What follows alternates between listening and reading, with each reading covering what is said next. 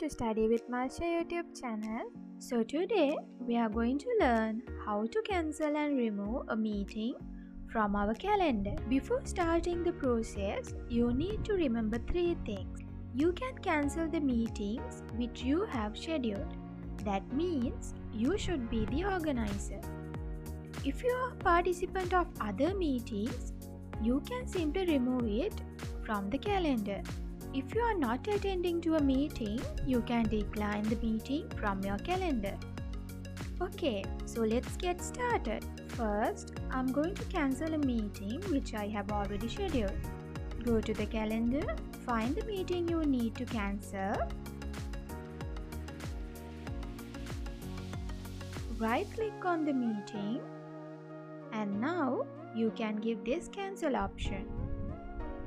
Then select series because I'm going to delete all the meetings of this subject. Now let's learn how to remove a cancelled meeting from the calendar. Look at this. These kind of meetings on the calendar has been already cancelled. They are displayed with a strike like this. So right click on the meeting and give remove from my calendar.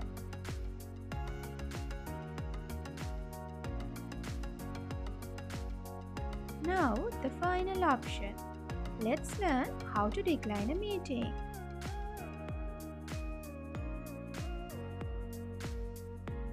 I am going to decline this meeting now. Right click on the meeting you need and now select decline. Here also I am going to use the series option.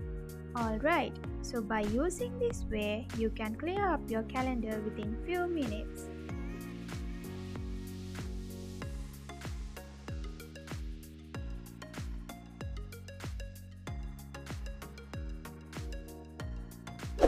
So, see you with the next video soon.